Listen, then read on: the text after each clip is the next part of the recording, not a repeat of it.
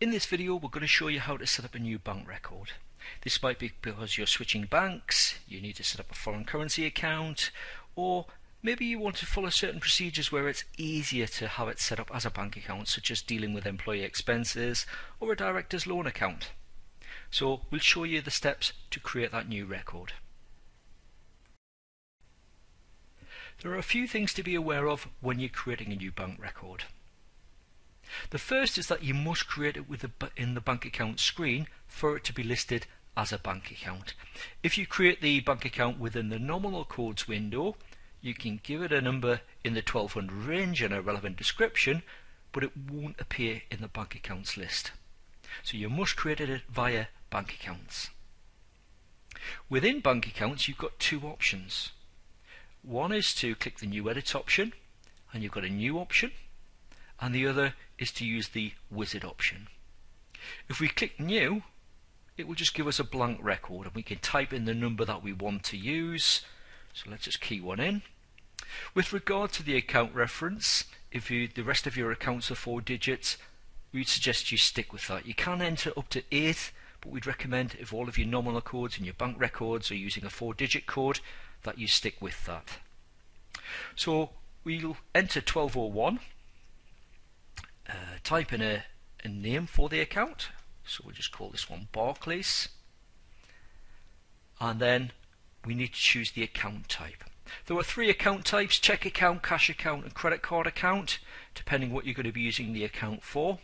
So we'll just leave our set to check account, and there's loads of few other options in there as well. Other than that though, we can just click save, click close, and that's our account set up. There it is on the list. The other way we can do that, and this is something we want to make you aware of as well, is to click the new edit option, click wizard, we'll pop in a name, so we'll just call this one Lloyds. Now what you'll find for the reference number this time is that it suggests account 1251, so this would be the last account on the list, or the next available number. Now if we leave it set to that, and we'll also leave the account type set to check account, just ignore this option for the time being, and then click next, we'll get a message. It tells us the bank code is outside the range of the chart of accounts.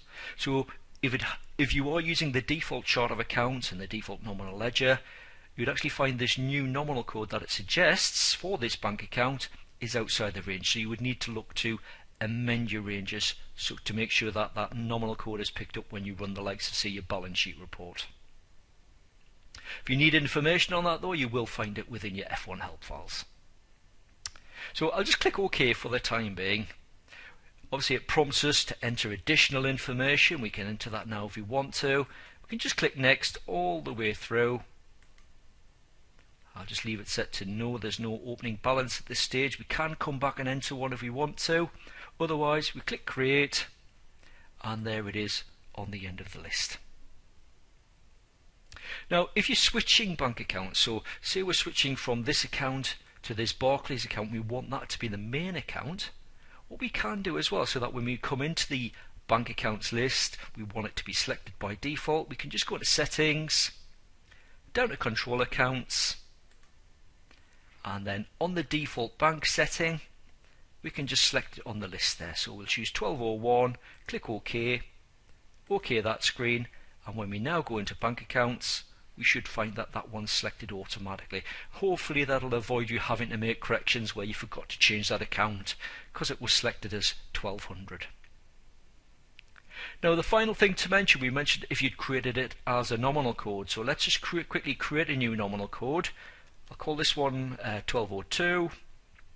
Let's enter another account, so HSBC, we'll just call it that, and we'll save it. So if you have done this, 1202 now appears on that nominal list, but if we go back to bank accounts, it doesn't appear. Now if we haven't entered any transactions, what we can do is we can go into a blank record and we can just type in that number. So 1202, and we'll get a message, a confirmation message. A nominal account with this reference already exists. Do you wish to convert it to a bank account? Now if we click yes to that, we can then save it, and that will then convert it and it will appear on our bank accounts list. Now we can only do that if we haven't entered any transactions. If you had entered some transactions, then you would need to set up a new bank account within the bank accounts list and then do either a bank receipt with the T9 tax code or maybe a bank payment with the T9 tax code to transfer that balance from the nominal record that you've created into this account. Hopefully that's given you enough information so that you can create your bank records in Sage Accounts.